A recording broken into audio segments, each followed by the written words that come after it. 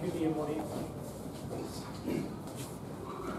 We have all heard about the Greek poem Odyssey written by Homer. In that the character Odyssey trusts his good friend Mentor to look after his son Telemachus. This was because Odyssey was going to fight the great Trojan War. He may never return. Odyssey believed in Mentor because Mentor was a wise person. He always liked to share his knowledge with everyone else. And therefore, Odyssey trusted Mentor to look after his son.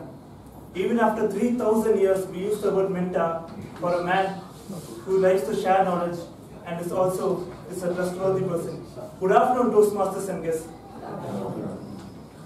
The role of mentor in Toastmasters is to teach, guide, and shape the professional development of the mentee. And the role of mentee in Toastmasters is to get constructive feedback from the mentor. In Mentee, we are all privileged to get such wonderful mentors. Apart from the regular mentors, we also have role player mentors and tag player mentors as well. The success of a club like Mentee all depends on the members' willingness to perform as mentors. The transition of mentors is very essential. Those who are Toastmasters who are today mentors were yesterday's students, and today's students are tomorrow's mentors. This cycle is very important for a successful Toastmaster club. There are three basic criteria for becoming a mentor. One, they should be a Toastmaster for a minimum period of 6 months. Second, they should have undertaken mentor training. And third is that they should have some kind of affiliation towards what part the mentee needs development. Now, you all may ask questions. What is the importance of us having a mentor? We can all develop by ourselves, not only in Toastmasters but also in our professional lives. We have 40% better chance of career development if we have a mentor. And it also leads to 33% better self-confidence, and we are 30% more likely to take risks if we have a mentor. Before coming into the mentoring skills model, I would like to ask a question. How many of you believe that it's the mentor roles to follow the mentee, or it's the mentee roles to follow the mentor? Yes, it's the mentee's role to follow the mentor. Because sometimes the mentor may be stuck in their own personal growth, but it's the mentee's roles to follow them and push them. Now, although there are some criteria in which the mentor and the mentee share together, and the first one is listening actively. Active listening is one of the most basic skills of mentoring. Without this, no other skills can be built upon. If we listen actively, the other person feels acknowledged. For example, we can use phrases like leaning forward, or summarizing the entire speech what they were trying to tell to us, to make them notice that we are actively listening. And the second is building trust. Building trust takes a hell lot of time, but if it's effectively built, it's a very long partnership between the mentor and the mentee. And the third is encouragement. There is nothing like encouragement. If a mentee feels encouraged and confident, he wants to do more to the club. And the last and the final one is identifying goals and current reality. Identifying goals and the vision of the mentor and the mentee is very important for the mentor. They should also have a good grasp of the current reality before for the mentor and the mentee. Now we all know both these people who are in both these pictures. The first picture you can see Warren Buffett and Bill Gates. Warren Buffett is the third richest person in the planet, and Bill Gates is the second richest person in the planet.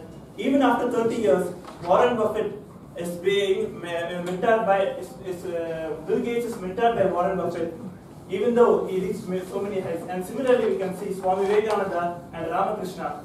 If it was not for Swami Ramakrishna, we would not have seen Swami Vivekananda deliver the famous speech at Chicago in 1893. There are two lessons which are to be learned from both these examples. The first one is that even though the mentee went way past what the mentor could do, but still they remained grounded, and there was no ego in always going back to their mentor. And the second important lesson that they can get from this is that even though they have reached very big heights, the mentee, in their area of expertise, they always relied on a mentor for inputs to them. They should give a neutral input from them.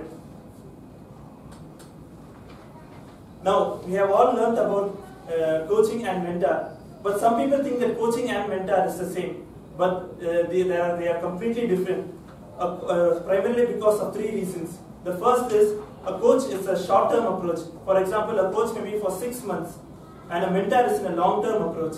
And the second point is, A coach is more favorable towards an agenda which is created with the mentee, while a mentor creates the agenda and sets it for himself for the mentee to be followed.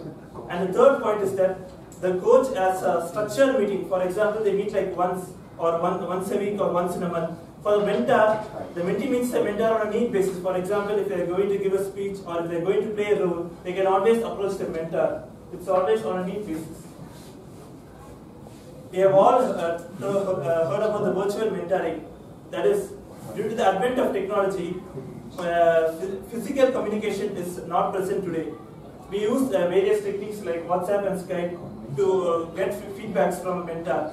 This is a very new technology which is introduced in the Toastmasters. Our mentor may be in a different country or we have never physically seen them, but due to technology, we can get in contact with them. I have even heard in Mentally where some of the past members used to say the entire speech recording to their mentor to get a review of them. Because what we usually do is that we only send the speech script to our mentor, but this gives a more comprehensive review like body gesture, voice modulation.